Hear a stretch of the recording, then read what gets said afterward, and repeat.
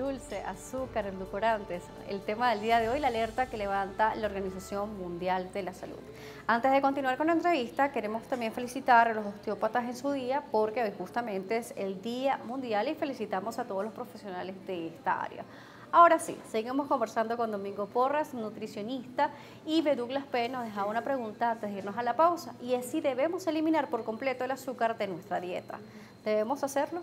Hay un tema con la satanización del alimento, del azúcar propiamente dicho. Fíjate que ni siquiera la Asociación Americana de Diabetes ha podido establecer con una regularidad o una precisión para los diabéticos la eliminación absoluta de este alimento. Sí es importante reducirlo lo máximo posible, pero el eliminarlo va a tener que ver con tu paladar, con tus gustos, con la manera en que lo comes, la manera en que lo agregas, la cantidad en que lo usas. Entonces, creo que es más allá de los excesos que el limitarlo o erradicarlo definitivamente. Siempre he dicho, en todos los espacios donde he estado, que yo creo que una vida sin dulce es una vida triste.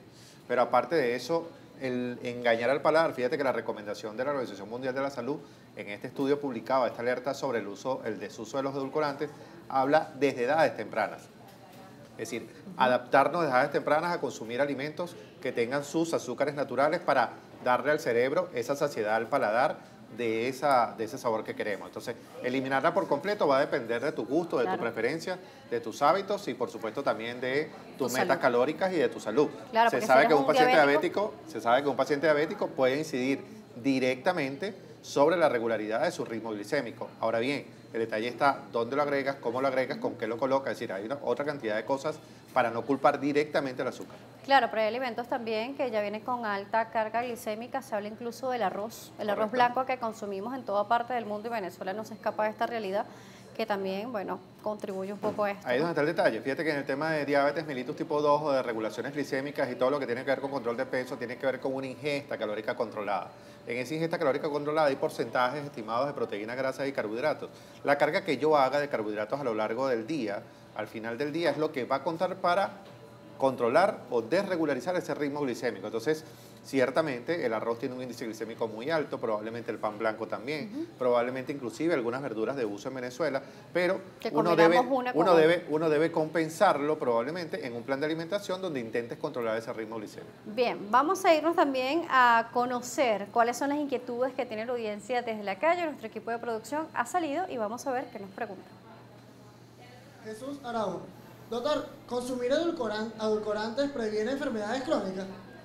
No, y ya lo dijo este estudio que acaba de salir de la OMS, más bien pudiese alterar a largo plazo la adicción al azúcar porque no le estás dando al cuerpo la manera natural del azúcar natural de los alimentos. No puede prevenirla, pero sí puede tratarla y puede atenuarla. El uso de edulcorantes para aquellas personas que no deben consumir azúcar refinada porque es de indicación médica o terapéutica, inclusive nutricional, pues por supuesto el edulcorante puede darte esa sensación del sabor dulce, más allá de los efectos inflamatorios que ya describimos, pero sí puede ayudarte. Ahora, curarla, prevenirla para que no te dé, en lo absoluto. Bueno, y hay también sus excepciones, por lo menos yo no siento un sabor dulce con los edulcorantes, más bien siento un sabor un poco más agrio o sin sabor, pero bueno, ya es preferencia. Todos los edulcorantes, perdona que te interrumpa, Daniela, tienen la capacidad, hay una tabla inclusive descrita para eso, donde todos tienen una potenciación del azúcar dulce, del sabor dulce, más allá de lo normal. El acesulfame cae 600 veces más dulce que el azúcar. El aspartame 345 veces, la sacarina 283 veces. Cada uno tiene una mayor capacidad de endulzar. Wow. Vamos a seguir viendo las preguntas que nos trae la audiencia. Hola, buenas tardes. Mi nombre es Yerda Contorianos y tengo una pregunta para el doctor. ¿Los edulcorantes te ayudan a bajar de peso? No, es un mito porque en realidad eliminar el azúcar refinada o cambiarla por edulcorante artificial en ese intercambio calórico no va a contar si al final yo me tomo una gaseosa light. Cuando la gaseosa light probablemente lo que tiene, no tiene azúcar, pero tiene carbonato, que es anhídrido carbónico, que es lo que se almacena en tu tejido adiposo y produce sobrepeso. O cuando me como una torta o me como un dulce, un chocolate, que no tiene azúcar, pero tiene más grasa y al final, pues obviamente, el exceso calórico es lo que va a determinar. Por lo tanto, no ayuda o no infiere de manera directa en el control de peso corporal. Tenemos una próxima pregunta, la revisamos. Muy buenos días, mi nombre es José Hinojosa. Doctor, por favor, indíqueme cuáles son las causas, los efectos del consumo excesivo de edulcorantes. Primero que engañas a tu cerebro y nunca, lo decíamos al inicio, va a seguir persistiendo tu adicción porque jamás le das al cerebro la cantidad de azúcar que probablemente requiere.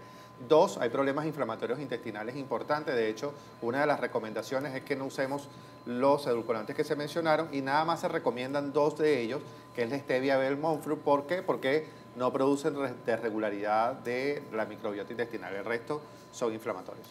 Se nos terminó el tiempo, pero quedaron muchas preguntas, así que vamos a darle el método de contacto. Sí, @Domingo Porras en Instagram y Twitter y bueno, por allí vamos a estar compartiendo información en la medida de lo posible, no solamente en nuestro espacio de la tisana, aquí cada vez que Dani me invite, encantado de estar aquí con ella y bueno, por supuesto, por allí siempre estamos en contacto. Gracias por acompañarnos. Gracias, Daniel.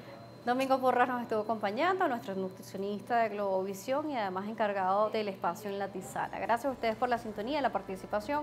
Nuestras redes activas para ustedes, @salud_gb, @DanielaJSalas, será hasta una próxima oportunidad.